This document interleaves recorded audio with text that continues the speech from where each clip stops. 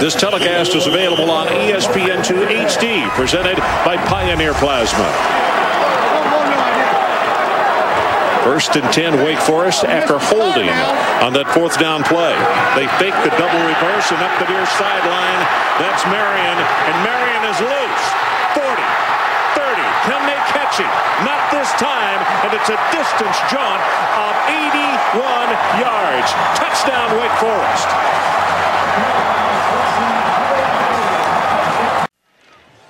Our Polaris first quarter stats, and of course pretty even between these two teams. 34-30 on the ground, in the air. Both quarterbacks have been very, very efficient here, Doc. Well, that's why they both have a chance to be really good football teams. Now you've got to get the playmaker element involved, and they're going to be in for a pretty good ball game. Getting ready to see Kevin Marion in action. Marion is one of the top kick returners in the ACC at 26.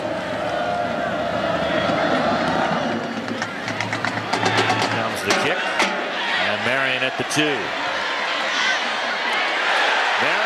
open field, only the kicker to beat. He's going to go all the way. Kevin Marion for Wake Forest, no flags, touchdown. 98 yards for the Demon Deacons. Well, that eclipses his previous high of 80.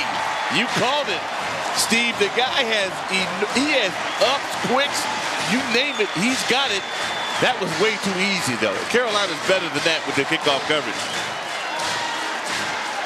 Wake Forest, the last time they returned a kickoff for a touchdown was actually 6 years ago. John Stone, a 93-yard return against Georgia Tech. And Sam Swank's back out there, this time to kick the point after.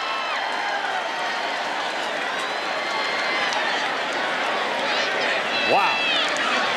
Right up the right sidelines. Swank's kick is good. And Kevin Marion, his 4th career touchdown. He's got one in each category. Well, at one point, see the little misdirection. He took it up the middle, then veered away, but still in all, way too easy. He got to the punter. Nope, if it were tagged, they would not have been able to stop it. I mean, that is ridiculous.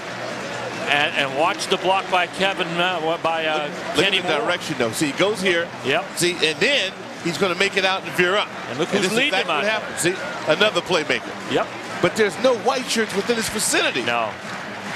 In all due respect, I mean, even if you're a kicker, you know, Barth's got to give better effort than that. He's scored 1 touchdown rushing. He's taken a touchdown reception before. He's returned a punt for a touchdown. Add a kickoff to the resume of Kevin Marion.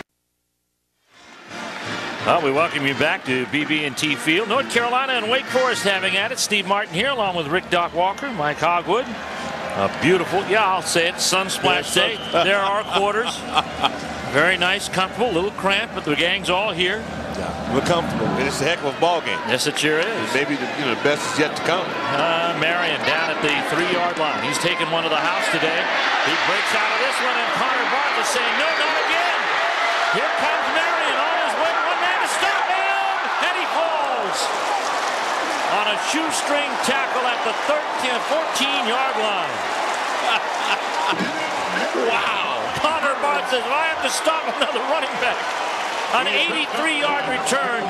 Kevin Marion, one of the top all-purpose threats in the ACC. Here's Connor. Now watch Connor. This time he does. That was the first time around. Then he's coming over here.